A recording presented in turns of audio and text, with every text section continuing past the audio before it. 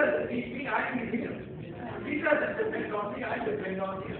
But what I can do is do what he tells me to do my part. Which, in the overall scheme of things, is relatively small.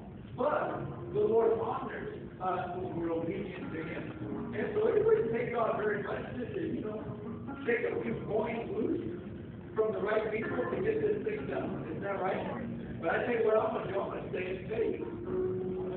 Amen? I'm going to stay in faith.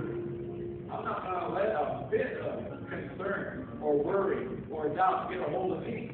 Jesus said, "Don't you do by worrying, just add one cubit to his debt." In other words, you're not going to get anything done by worrying. We just take it done by faith. Praise God.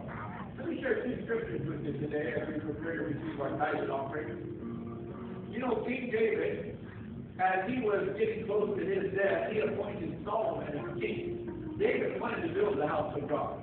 But God said, "No, you've been a man of war, and I'll let your son Solomon build it."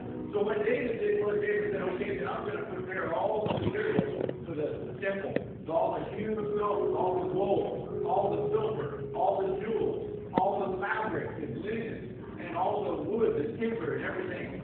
And so he and all the people began to bring gifts for the house of the Lord.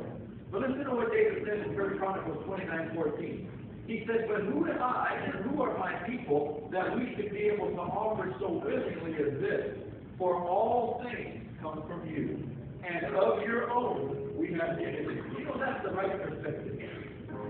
That's the right perspective. Some people get the idea that, if they throw a quarter into the offering plate, that they're keeping God. Like God, you ought to appreciate me giving you something from my pocket.